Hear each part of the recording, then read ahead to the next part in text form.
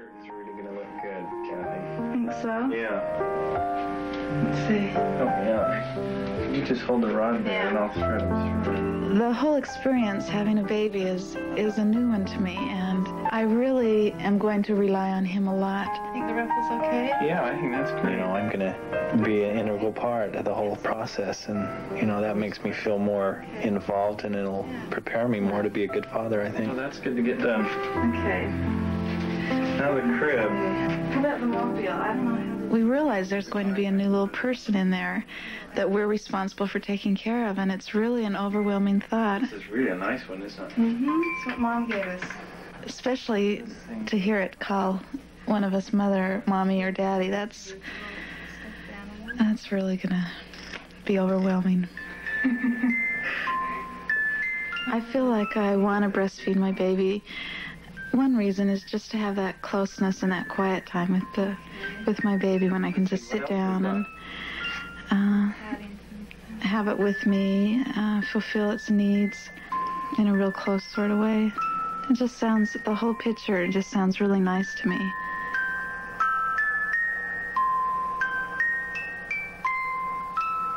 Some of you have asked me to talk about breastfeeding, and so we're going to take a part of this class to cover breastfeeding.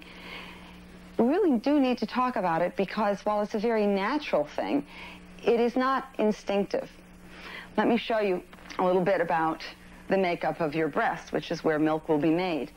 Your breast is made up of glandular tissue, fatty tissue in between here, that determines the size of your breast, and connective tissue.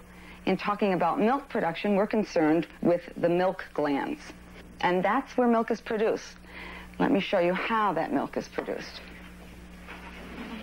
With the stimulation of your baby sucking on the nipple area, a message is sent to the brain which tells the pituitary gland to send out a hormone, prolactin. That hormone makes milk in your milk glands. Now that's terrific. You have milk in your breast. The next thing is to get that milk to your baby. There's a second hormone, oxytocin, released as a result of your baby sucking. The second hormone causes contractions in the milk glands.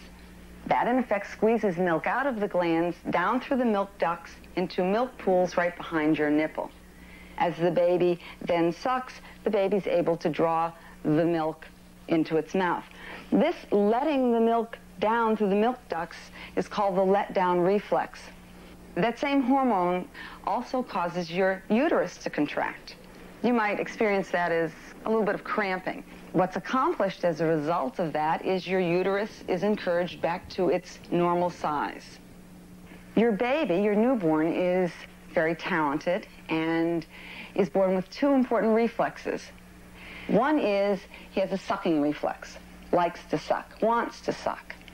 The second is something called a rooting reflex, so that if you touch your baby's cheek on this side, your baby will go that way. Stimulating the baby on this cheek, baby will go that way and want to suck. So you may rub your nipple against the baby's cheek or use your finger.